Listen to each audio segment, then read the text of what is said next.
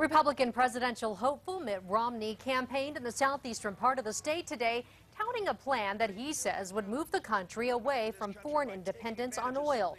But New Mexicans are sharply divided over his energy plan. Here's News 13's Katie Kim. Former Massachusetts Governor Mitt Romney got a New Mexico welcome. The at times gusty wind and chance of rain did not keep a few hundred people from coming to the Watson Truck and Supply Company to hear the Republican presidential candidate.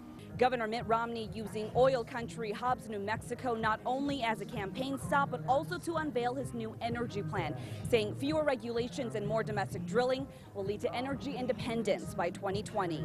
Getting a North American energy independence is key to American leadership. Romney is proposing giving states control of drilling on federal lands, which would make it much faster for oil companies to get permits. Local New Mexicans say they love the sound of that.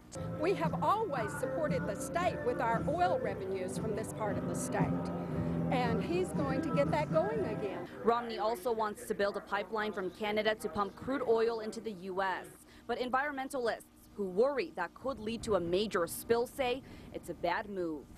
Anyone, which is a majority of the nation, who knows the climate crisis we're facing, knows that that's an extremely dangerous plan and not sustainable for our nation or our planet.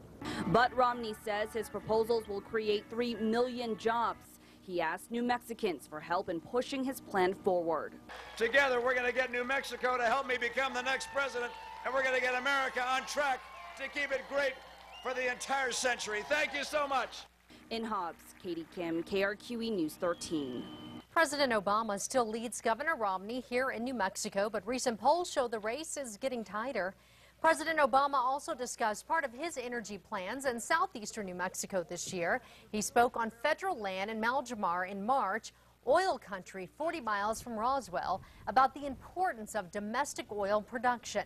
Today, the president responded to Romney's speech, saying his plans are reckless and wouldn't make the country more energy efficient.